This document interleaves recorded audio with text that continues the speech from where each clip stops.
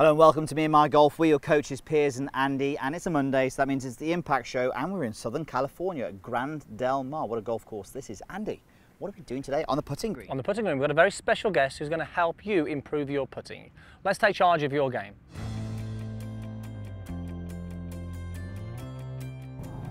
So thanks for joining us today. Now we're at Grand Del Mar in Southern California. What an amazing golf course this is, Andy. We're on the putting green and we've got Derek Uyeda. Derek, thank you so much. Absolutely. Thank you so much for your time. Really good seeing you. Good to see you again. It's been a while. 4 years ago we did another video, didn't we? 4 years ago we did 3 videos, I think, wasn't it? On the course and on this putting green as well, actually. So it's been a long time. We've all been a while. Progressed since then as well. Thankfully I'm still on the map and on your guys' radar. Yeah, absolutely, of course. So Derek is a golf coach here at Grand Del Mar, and he obviously works with all level of golfers. Actually worked with some top tour professionals on their putting as well. So Xander Schauffele and Charlie Hoffman are obviously working with their putting, and you're in a pretty good place at the moment. Was Christmas good for you?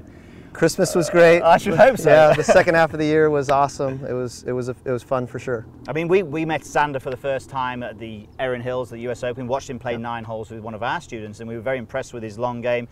We didn't really get to see the short game that much and the putting that much, but obviously came 5th, so that was the catalyst for him, wasn't it? Good job. And he's not a sort of guy that you look at him and think, oh, he's an amazing putter, because he hits it so well off the tee. Yep. But again, listening to you, Derek, and some of the things that you've been working on, and it's one of his strengths, isn't it? It's one of the reasons he is where he is. Yeah, obviously I'm biased, but I feel like Xander is one of the best putters in the world, and he's worked very hard to get there. So this is actually a very good point. Why is he so good? What stands out for you compared to other golfers?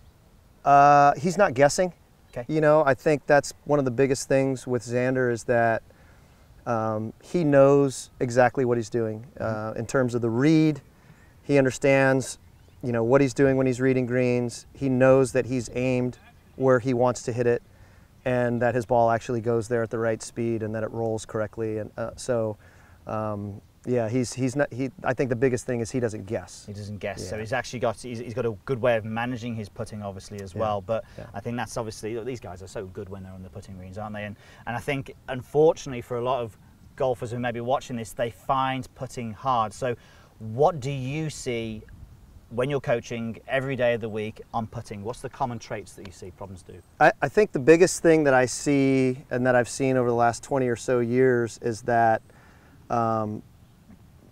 even tour professionals to just amateurs that like to play at your club every week, they don't really know what they're doing, and they don't get any feedback. So they may look at a putt and read a putt, like this putt we have here, on the left edge, but then they hit it a foot outside the left edge and it goes in. Well, they'll turn and they'll look at me and they'll say, oh yeah, you see, I did that correctly. And then I'll show them, you didn't even do what you said you wanted to do, and yet the putt went in, so they're not getting the correct feedback. I mean, if you read it wrong and hit it in the wrong spot, you should miss. Yeah. And I think that's where the best players, they are very, very good at hitting it where they want to hit it, and then now their feedback is a little bit better. But how do you get the feedback? Yeah. It's in putting, it's very, very difficult to get the correct feedback, and I think that's why, when you're teaching somebody or showing somebody, if they have a device or if they have a pattern or a practice program that they can do, they can get that right. So when the best players of the world are rolling them in, it's not luck, is it? They are actually rolling them in on their line. They know what they're doing. When a lot of the guys at home are rolling those putts in, some of the putts are going in because they hit it on the wrong line that they started on. So I think really it's finding a solution that we can pick the right line and start the golf ball on that right line, isn't it? 100%. Yep. Okay, all right. So should we actually take Andy through this? Yeah. Actually go through this. By the way, one thing we will say, there's a few F-16s flying around. I think they're after Andy for some reason. He's obviously done something wrong again. So if it gets really loud, we'll obviously have to have a quick break. But so how far is this putt? 8 feet, 6 feet? Yeah. So we've got in between there, probably 7.5 feet, and it's left, right putt. Left to right, my favourite. Difficult for right-handed players. Don't give him any help here. You could have aimed right, left there. You could have. But this is a problem. Left-rights are generally bigger problems for right-handed players. Yeah. For whatever reason, who knows? But it seems to be, and we were talking about it earlier, well, what if you could putt left-rights just as well as you putt right-lefts? Yeah. So we've got this putt, and basically what I'm going to do is I'm going to have Andy read it, and I'm going to have him put a tee in the ground to tell me precisely where he wants to start this ball, where his putter needs to aim, where the ball needs to start, to get this ball to roll in the hole at a good speed. And we've got our phantom hole plate down here instead of a regular hole. Yeah, he's going to be there all day. That's not going in the hole. Yeah. Okay, so I'm going to go roughly around about here. Okay. So we've got this idea where now we're going to set this plate up so we can get some feedback. So one of the things that we do is we just take a string line. I guess if you had a laser, you can use a laser, but we're just going to take a string line and very quickly kind of set this up to where it's aimed precisely where he said he wanted to aim it. Okay, so this part doesn't take too long. So I've chosen my line. I'm really now going to make sure that I'm setting the plate up here so I can actually just get it 100% exactly where I want it. Correct. So once we get the plate set up and we get a ball on there, he's now going to get some feedback. So if obviously there's room for error between the tees, but with the putting plate, he's going to be able to align his putter where he said he wanted to, and then he's hopefully going to be able to hit his ball where he said he wanted to. And this is the feedback. So go ahead and Okay, looks quite tough, this does actually, Derek. give it a go. These tees are Biggest of gaps there, Andy. not easy to miss. So obviously ball started left of his target line, so you can give it another go. And this is quite tough. I'm going to say this is quite tough, obviously, because I missed it there. But these tees are really close, and it forces you to start the golf ball on that target line. And this is good, even if you haven't got a plate, just putting some tees in like this so the ball can just go through. Exactly. Really important. Exactly. So for those of you at home that don't have putting plates, and we'll show you how to get some if you want some, but for those of you that don't have putting plates, you can literally, if there's nothing here, just the ball, you can put a dime or a coin of some kind next to your ball so you know where you're putting from. And then just put a couple tees out here in line with your target line, and you know, if you're hitting those two tees, at least you know you're started it on your target line. Right, let's have another go at this one. So he got it on line at a pretty good pace. Mm-hmm. Yep. And the ball misses what, a ball and a half low? Yep. So if the ball misses here, but we wanted it to go in here, you could assume that this putt was misread by somewhere around there. So now, again, for the viewers at home, if you're sitting here and you're looking at this and you're going, well, why did I see this tee? Why did I pick this read as opposed to the correct read? What was it? So I can move back, I can walk around, I can kind of stand in different spots to figure out why it is I saw what I saw. Yeah. And that's look, this is a lot on this distance as well, isn't it? You know, that's like a hole width there. What do we see, what do you see, Derek, the majority of amateurs do? And how far out are they on short putts like this? Yeah, so most amateurs, I would say, they would have put their original read on this particular putt even closer to the hole. So I mean, look at the difference between that. This is really interesting because we actually did off camera a right to left putt, and you got it within that much. You slightly overread it, so you were slightly outside of your original mark on the high side. A little bit on the right to left on the high side. But on the left to right, which he feels he's maybe not quite as good at, he was actually more low side. And I think when you're using devices like this and ideas like this, you could then figure out your patterns. Yeah. See, that's the thing. Is if you're hitting a ball with a 7-iron and you're with your coach and you're going, you know, coach, my ball is constantly going to the right, to the right, to the right, or you know, to the left, to the left, to the left. Okay, well, you see that pattern. Whereas when you're putting, it's very difficult to pick up on these patterns. But once you know and you can correct it, well, now you can start making more putts. I think that for everyone who's watching this here, you know, you're looking at this going, well, this seems like a big process. He's just hit one putt here, so I'm not going to spend this much time practicing. Well, guess what? You know, if you are serious about improving your putting, then you ought to spend a little bit of time and at least try and figure out, even the process of actually picking a spot. Is actually a really good starting point, because how many times do we see people who they don't even really pick a spot? They see the hole and hit the putt. Yeah. So they certainly don't give it enough, a little bit of feedback can really help get you to progress. And you know, you think about this journey of putting, you know, how, you know, Xander didn't take, you know, he didn't start putting well within an hour, did he? It took him Took you Yeah, a few years. we've been putting for 4 years. I mean, we've been working together for 4 years, and I think he really started putting well about 2.5 years into it. Okay, there we go. And then web.com, obviously, he putted well, and then Rookie of the Year. Yeah, so that pretty much speaks for itself. So would you say then, so based on my first bad read, obviously I underread that, Yep. would you then now go into, right, okay, what we're going to do now is adjust this line, make sure it's in place, and then would you recommend that then we are now training, starting it on that line? So maybe some, you know, some good practice of actually starting that golf ball on my intended target line. So another thing that you'll see, that's exactly correct. When you hit the first putt, you hit the tee on the left. Yeah. So instinctually, you're trying to start it higher than you said you wanted to. Yeah. But now it's like, oh, my stroke is so good, I can hit it on my line. I just need to be conscious of hitting it on my line. Yeah. You then hit it on your line and it misses low and a little long. Yeah. But now when we move it out, you know, the pattern will become, oh, well, I feel like I can actually hit it on my line now and not have to feel like I need to pull it or aim, Yeah. you know, incorrectly.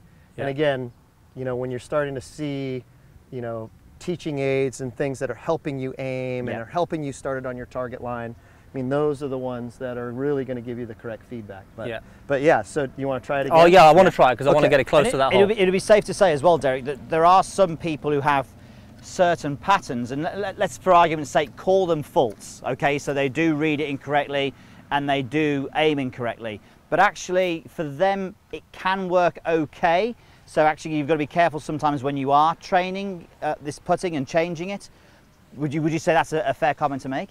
Yeah, I think, you know, again, if you're getting the correct feedback, yes, when you're training, it's hard to go wrong. Yeah. The problem is, what do people do when they come to a putting green? They throw down 3 balls because there's 3 balls in a sleeve, and they just putt around and they're not getting any feedback. They're not training to get better. Oh, okay, well, maybe it's 5 minutes before my round or 10 minutes before my round, which is not enough, where our first tee is right there, so people warm up on the driving range. They come to the putting green, hit 3 or 4 putts before they go out and play, but they don't know if their ball is starting where they want it to start, nor do they know where they're aiming. Whereas this, if you put this down for 5 minutes and said, you know what, I'm going to hit 1 left to right, I'm going to use, they come in sets of 3, I'm going to hit 1 right to left, and I'm going to hit 1 straight, and you set it all up. I mean, that was, how long did that take us to set that up? Less than 30 seconds. Boom, boom, boom, I hit a few, pack them all up, go to the first tee. There we go. Feedback. Good, I like it. Yeah. Okay, right, this feels like I'm aiming a long way left now, but again... No, my 3 plates over there. That's it. Okay, so the need now for me to compensate isn't there, is it? Because I'm aiming nice and high. Now, you may still hit the left tee because of the pattern that he has on left to righters. Of course. But that pattern will go away. Yeah. Yeah. So probably the correct read if the ball comes to rest here. Yeah. Yeah.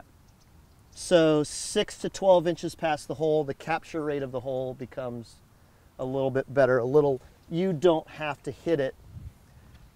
I've been told 17 inches past the hole, but really, you know, if the ball hits the edge of the hole, you want it to fall in, Yes, not of course. spin out. Not spin out. But, I mean, just a little further. but this is great because, okay, he's aiming correctly. We know that, right? Because we got the plate down.